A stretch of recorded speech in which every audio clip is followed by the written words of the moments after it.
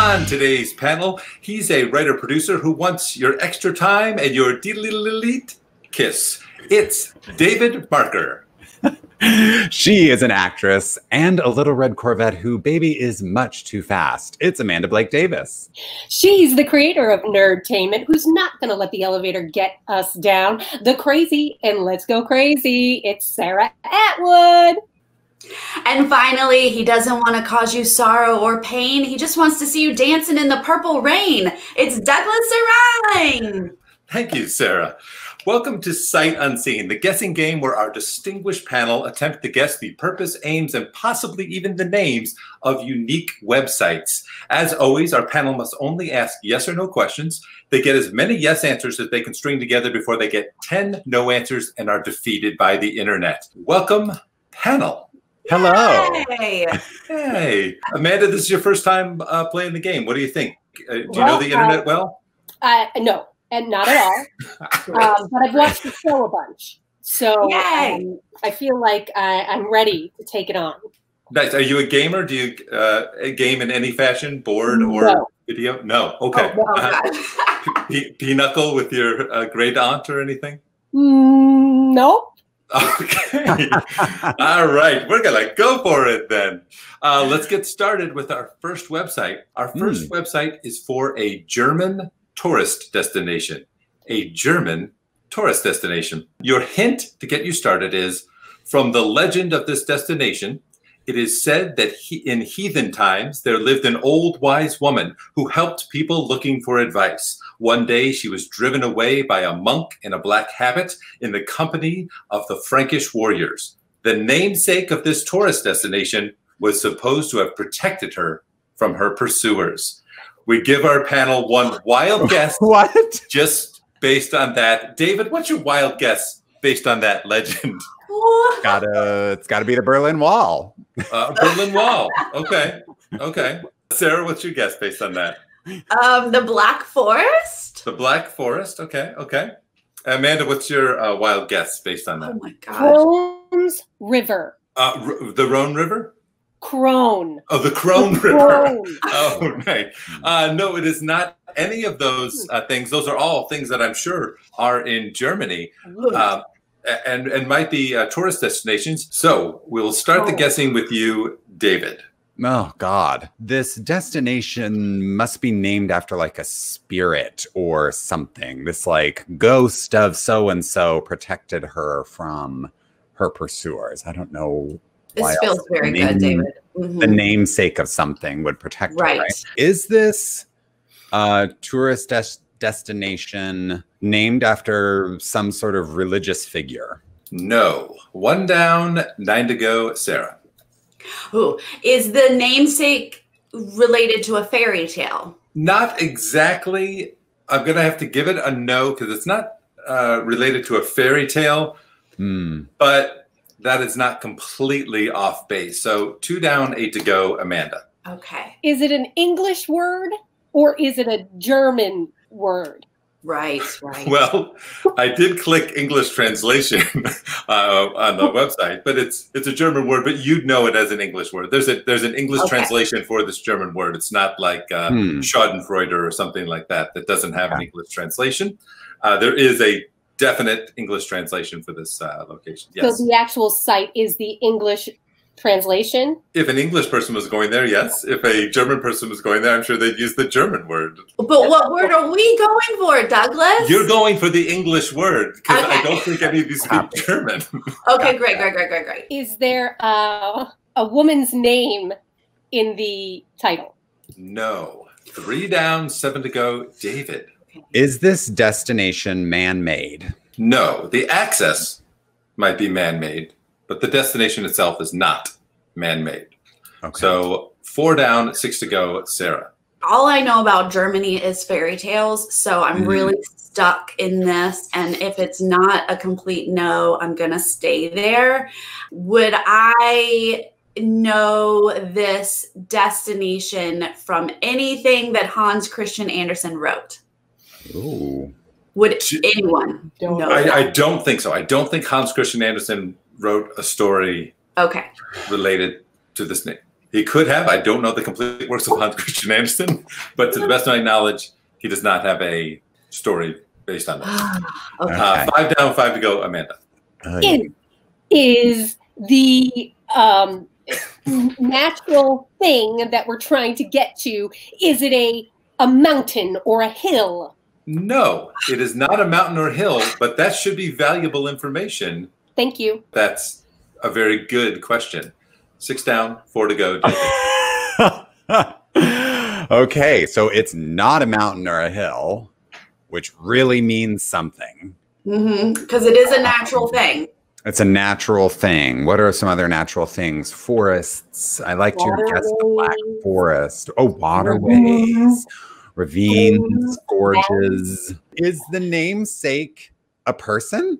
I think that's already been covered. It's not a person. Okay, it's not a person. Fine. Yeah. Is this like, do you, in modern times, would you pay to get into this? Yeah, there is a admission fee. Okay, Amanda, you have some thoughts. I do. Am I allowed to say them? I feel like it might be like a water thing, like a fountain of youth, but I know that's not in Germany. But like something that I'm gonna go down the water route because it was like it protected her from being an old crone. Some kind of a spring or something. Okay, so it protected her from her pursuers, which was the monk and the Frankish warriors. So she could hide in the water. Sure. Like a mermaid. Yes. Hans Christian Andersen did write a famous story about a mermaid. He did. True. Ariel. I do know that. David, you got a question in there somewhere? I do. Does this naturally occurring tourist destination have to do with water in some way? No, I'm going to say. Dang it! It does not. Really 7 down, 3 to go. You get your late round clue, and I'm going to go ahead and tell you it's a cave. Oh. It's a cave. Oh, yeah, those German caves. Sure. And the first reference to this cave was found in a document in 1541. That's so helpful. Thank you so much. You combine that with Sarah's information, I think you're really on the right track. Sarah, what you got? Oh, I don't think I have information. I don't know anything about German caves, so I am going to stick with this word, the namesake that maybe protected her. That's what we're looking for. Okay, so great. Is it the Warden Caves? The Warden Caves, like where rabbits would be? No, like a warden is at a jail. Oh, that type of word. Gotcha. I was going with that word. Gotcha. Okay. No, it is not a prison or jail of any type. 8 down, 2 to go. Amanda, what do you got for us? Does the name have to do with with other creatures inside of the cave? Yes. Yes. Okay. Yes. Mm-hmm. Pair that with where Sarah was going. You might be in a good place. No, I really don't know where Sarah was going. I don't either. Are those creatures fantastical? Yes. Oh, this is good. This is good. This is good, Andy. Keep going. Well, good. Now I can use all my fantastical German creature knowledge. Absolutely. Are the creatures winged? Can they fly? No, unfortunately, they cannot fly. 9 down, 1 to go. David. Oh, no. You guys are cooking with gas. Fantastical creatures that live in a cave. Oh, God. I have to get a yes. I have to make sure that I get a yes so that I can keep going. You got it. Go with fantasy creature, not fantasy with creatures. wings. I'm wondering, do I ask if this creature is covered in fur, or do I ask if it's a single creature versus a group of creatures? I like your fur question. Those are all questions. Douglas, stay out of this. Is this creature covered in fur? Yes. Okay. Furry creature.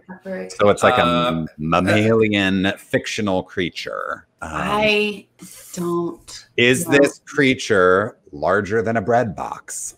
Yes. Das Bigfoot? Das Bigfoot. What is the real word for Bigfoot? Sasquatch? That doesn't sound German. Is that a German thing? So the cave is named after this creature. Yes. And this creature protected this wise woman. Gave people advice. Yes. It was a monk in a black habit. Just stalling for time here. David's brain is doing this. I'm leaning more towards like the Sasquatch Yeti kind of route. I yes, go with it, David. We give it to you. Oh God. Okay. Is it a Yeti? No, unfortunately, it's not a Yeti, and you have been defeated by the internet. I'm going to introduce you now to the Unicorn Cave. Unicorn Cave is what I was looking for. I think we could pronounce that Einhorn Hole. Einhorn Hole. Right? I love unicorns. How come this did not come into my brain at all? My God. I don't. Caves and unicorns, I've never. Never. No. So, Amanda, interesting fact that the bones that were found in the cave, that people sold them as unicorn fossils, and they ground them up into powder and sold them for medicinal purposes. They actually were cave bear bones. So when you were saying bear, I think you were darn close to the truth. Oh, ground unicorn bones? Somebody wanted that? Oh, yeah. There we go. No. Just statue. Oh, man. I'm so mad. I feel like this is one we could have gotten, and we did not. Yeah. Fantastical creatures. Well, our next website is an online library. This is an online library. Your hint is that this library is dedicated to one thing, and something you'd find on the virtual shelves of this library is Ripley's Revenge. We give our panel one wild guess based on that. Amanda, what's your wild guess based on that? It's the circus library. Okay. David? I think it is a library of long fingernails. Oh, okay. Nice. Sarah, what do you guess? Can we say the Ripley's Believe It or Not virtual library? Sure. Yeah, you could say that, but that is not what this is. I must tell you that as we begin the questioning, that this thing is not an object, but rather a recreation, entertainment, art, or sport that this online library is dedicated to. And we'll start our questioning back with you, Amanda. Aww. Does this recreation, you've said all the things, I can't remember what they are. Yeah. Is it related to murder? No. One down, 9 to go, David. Yeah. How fun would that have been?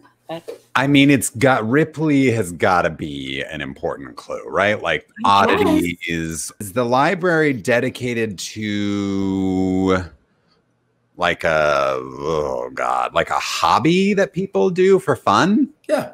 People do this for recreation, but they also do it for entertainment, art or sport. Okay. Well, are you saying not a job? Are you saying? Yeah, like not a profession, like a casual. There are people that do this casually, and there are people that do this professionally. So I do have to answer yes to you, but I want to be clear. Okay. Is it something that people would associate generally with America? No, I wouldn't say it's specifically American at all. 2 down, 8 to go, Sarah. You said a book, a virtual, it sounded like a book. So I'm going to say it's an online library, and on the virtual shelves of this library I'm just using that as more of a metaphor. So is this a recreational activity that this online library is about reading in the dark? No. 3 down, 7 to go, ABD. Is it related to eating? No. 4 down, 6 to go, David. Dang it. I'm getting tripped up on like the virtual library of this. Is it like a database where old things are stored and can you search this database? Yes. Okay. The way you're smugly saying yes. Well, I say yes. Not entirely helpful. Specifically, I want to say yes to kind of like the beginning and end. The oldness of it, I wouldn't want you to get too confused about how old. Okay. Does this library collect actual things that are like tangible in real life, or is it all virtual stuff on the internet? It's like collecting things from all over the internet and storing them in this virtual library. That was not a yes or no question. But I can go ahead and answer no to both of those. Wait, what? It doesn't hold anything? It doesn't hold virtual or tangible things. It doesn't hold tangible things. But you were talking about objects, right? Objects, yeah. Yeah, and there's not virtual objects. Okay. There's not real objects or virtual objects. So that's 5 down, 5 to go, Sarah.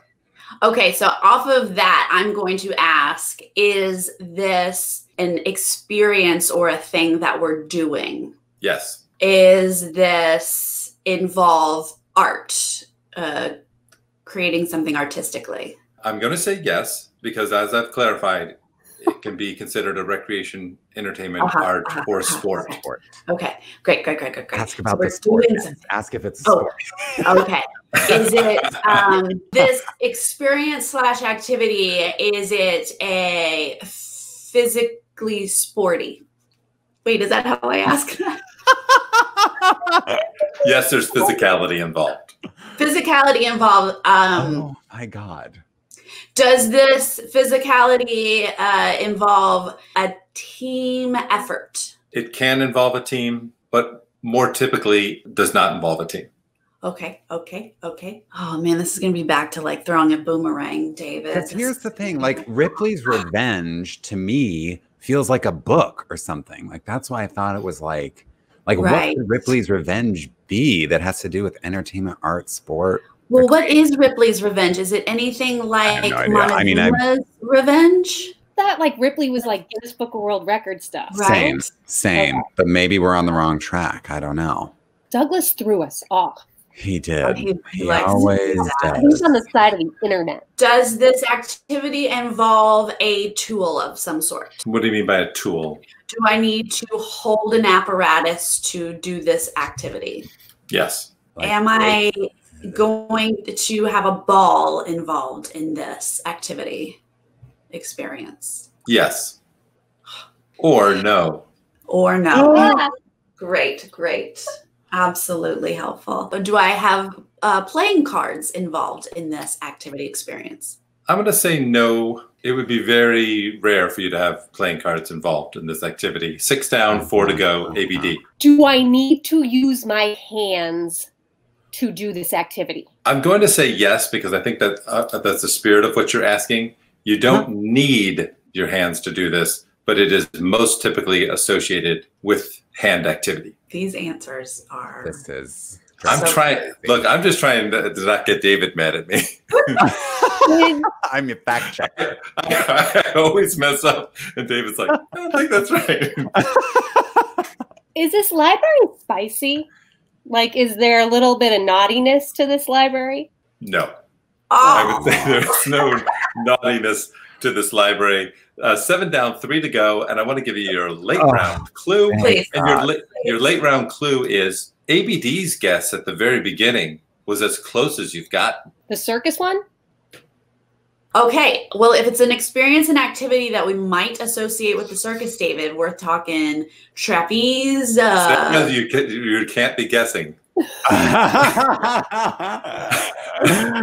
is David's turn. You know the circus, David. You know the circus. David can guess or ask questions. Okay, so is it... Oh, okay, so for juggling, I do feel like you need your hands, though, right? Oh. Ding, ding, ding. It is juggling. I think you can juggle with things other than your hands. With their feet.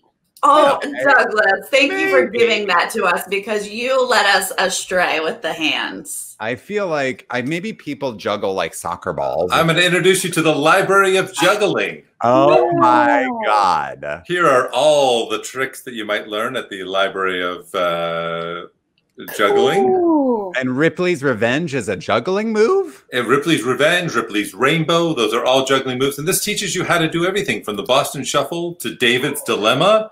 David, there's your David. dilemma. I know that Yes. one. I know The that good one. old Tennessee Waltz. You guys know how to do I that love one. the Tennessee Waltz. Sure. There are think, this many ways to juggle? My oh, you God. got to watch out for the Kraken. The Kraken's coming for you. They all look Martin, the exact Martin. same to me. Martin, They there you are. go. But 6-ball fountain is probably Whoa. that's probably as naughty as they get, is the 6-ball Wow. fountain, which I don't think any of us want That to. looks difficult. Can we see Ripley's Revenge? I want to know what that looks like. I think It looks exactly like the others. Yeah. it was Oh, I think it was Ralph's Revenge and Ripley's Rainbow.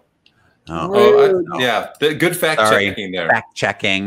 Ripley's Rainbow. Ripley's Rainbow and Ralph's Revenge. There's a lot of revenges, though. Every single one of this is using their hands, just pointing out. And I respect that. Who of y'all can juggle? No. I did take a juggling class. I attended the Ringling Brothers Circus in Sarasota, Florida as a child. What? I lived in Sarasota, Florida, and that's just what you do when you live in Sarasota, Florida. So I learned the basics, but never grasped it. My dad lives there now. Always pass by it when we visit. Is your dad much of a juggler? No. Oh. Well, it's always one drink in his hand. I did children's parties back in Raleigh, North Carolina, and they sent us to Jolly Raleigh Clown Alley to learn our clowning skills. So, are you a clown? Well, I did children's birthday parties. You're like Cam from Modern Family. What's your clown name? I don't even remember my clown name. It's really sad. Raleigh Alley? Jolly Raleigh Clown Alley in Raleigh, North Carolina. That's where we went for training. Guys, get ready for the odds and ends round. This is a super quick round. I put 90 seconds on the clock, and you just keep throwing questions at me. Right and wrongs don't matter. You just got 90 seconds, and you can get as many wrong as you want. Just keep throwing things at me. I'll answer as many yes/nos as I can. I'll try and catch them as they're coming at me. But I thoroughly believe that you can get this website. These are odds and ends are the quirky corners of the internet that have this little esoteric little pieces of fun for you, or education, or something in that realm. They're just little unique corners of the internet that I find. This website is dedicated to one thing.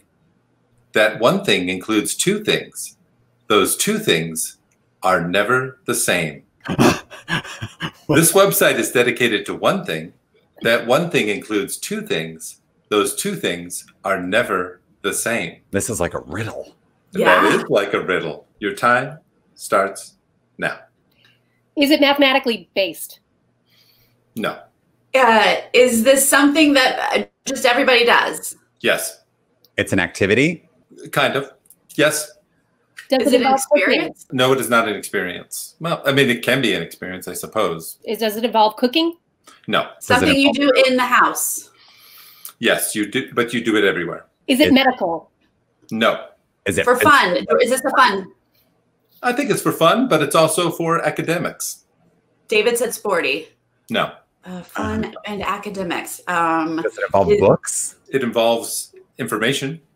Information. Oh. Does it involve the internet? Information? It's a website. Well, yes, information that could be on the internet. Sure. Yes. Does everybody who go to school have to do this? Yes, probably at some point. In school? You do it in school? You could take a class in this.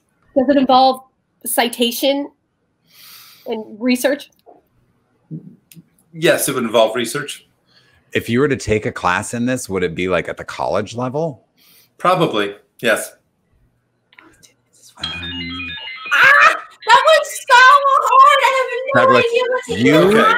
One thing. You're not allowed to say you're confident that we can get things. Yes. Because it's kind of dickish to do that. It's kind of a jerk move. No sense. This is a website dedicated to the difference between things. What? It is difference between Stop .net. it. And it shows you the difference between all different types of things. That's it's where you go to find the different. Right now, they have a lot of these things on there related to health and the COVID that we're going through. Comparing. It's a site about comparing. You wanted us to say comparing. Yes, So I when would have you accepted said- any of the synonyms for difference. When The you difference- said you were confident we could get this, Yeah, what made you David. say that? Yeah. What made you think That we would get something so abstract. so subtle? Do you guys know the difference between a dynasty and an empire? No. No, this is actually a very valuable site. It is. Definitely It's- something I need to go to often. It's Yeah. tremendous. And they have so many wonderful and weird articles on here. This fashion one, Oh, retinol and moisturizer. What's the difference between fillers and Botox? Yes. Alloy Retinol. toe, steel toe. Douglas, you're slowly going to get fired from this. I'm 100% going to get fired at some point. So abstract. They should do like celebrities on there. Like, what's the difference between Gigi Hadid and Bella Hadid? You know, right? I don't see that as a category. That was a very fun round. I'm sorry you guys didn't get it, but David, I am confident you're going to get this. Stop it. We're on to our last round, which is our Internet Famous round. For this round, the panel tries to guess a famous person or group of people that has an official website. We offer no clues, but Sarah, we're going to start our questioning with you to discover the website of this famous person. Is this person an actor? Yes. Is this person female? No. 1 down, 9 to go. ABD. Is this person known for film? Yes. Has this person also done theater on the boards? Yes. Is this person over the age of 70? Yes. Whoa, that really narrows it down. Is this person Sir Ian McKellen? No. And I think there's a question related to that age that you might want to. I'm going to ask, is hone this in on. person alive? No. Okay. 3 down, 7 to go. Sarah. Okay. Oh, you should have phrased that differently, David. I should have said, are they dead? Damn it. Okay. Did this person pass, I want to say recently, but let's say within the last 10 years? No. 4 down, 6 to go. ABD. Was this person under 30 when they passed? No. And I feel like I don't want to count that against you because you asked previously if they were over 70. I said, yes, they're over 70. So they were over 70 when they died. Got it. Was this person known for being a womanizer? A bit, yes. I don't know about womanizing specific. I just want to say 4 wives. That'll do it. Okay, that's, That works. I'll take it. Some people can't even get one, you know? Some people only get none. Yeah. Was this person in the silent film era? Yes. Was this person Buster Keaton? No. 5 down, 5 to go. David. Okay, so I just want to recap a little bit. We have established that this is a male actor known for film, dead, died when he was over 70. Died as an old man. 4 wives at least, and silent film. Now, was this person Caucasian? Yes. I mean, do I just do the obvious guess here in terms of silent film era? Was this person Charlie Chaplin? Yes, this person was Charlie Chaplin. Yes, do the obvious guess. Great job, guys. Charlie Chaplin, star of stage and screen. Yeah, wonderful Charlie Chaplin website here dedicated to all things Charlie Chaplin, including lots of great pictures. Look at him. He seems very slight, like a small person. I guess all people in movies are small. He does seem that way, yes. They were built differently back then. They didn't have all those, steroids in their food and stuff. They were tinier people. I ate a lot of steroids when I was a kid. That's why you did. Look at him as a young man. Look at him, no mustache. I would not recognize that. Hey. That mustache. You need the signature look when you're kids, This is 4 wives. Sometimes you just can't find the right one. You got to keep going through them. Got to keep trying. Good job, you guys. I give that. We did it. You got us there. Really clinched it at the end. Way to bring it home, y'all. The score today was Internet 2, Panel 2. So you guys came in just a nice 50-50. That's a good score. That's our show. A special thanks to all of the websites we mentioned and to the internet for providing the TARDIS to the infinite number of rooms, corridors, storage spaces, and including several squash courses. We thank you. Please like, subscribe, comment, and Patreon Nerdtainment. You won't regret it, and we certainly appreciate it. Amanda, thanks for playing with us. Thank you for having me. If people go to your Instagram, Miss Amanda Blake, what are they going to find there? Hot dog content. Hot dog content. Hot dog. And you don't mean hot dog. No, you mean hot just your dog. Yes, my dog, Eugene. Yes, lots of your dog, and occasionally you might be like half in the picture or something. Sometimes. Nice. So it's Miss Amanda Blake on Instagram. That's correct. She's a wonderful actress who does lots of wonderful things, and you won't regret following her. For Amanda Blake Davis, David Marker, and Sarah Atwood, I am Douglas Sarine. Thank you for seeing Sight Unseen. May all of your search results always be optimal.